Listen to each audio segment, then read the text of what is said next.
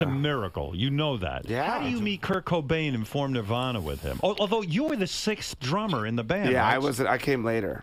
Why did they go through 5 other drummers before they came to find you? They were a funny band, you know. I think they hadn't really found the right drummer yet. And you know, the way Kurt wrote songs, he wrote these really, really simple songs. And he's a great lyricist. His objective was really like make the song as catchy and memorable and simple as possible. Did he allow you any feedback in the writing process? I mean, here you are, a great songwriter. We wouldn't even talk about it. We would just go in the room and he'd start playing something and we'd just play along and then it would become a song. We wouldn't say like, that chorus needs to be twice as long and in a different You key. wouldn't question him. So he was the leader of that band. The idea was not even to talk about music, to keep it as pure as possible. Did it frustrate you that Kurt Cobain had that much? I mean, here you are. You're a bit of a control freak. You have all of these songs inside of you. How did you function in that band? It was great. But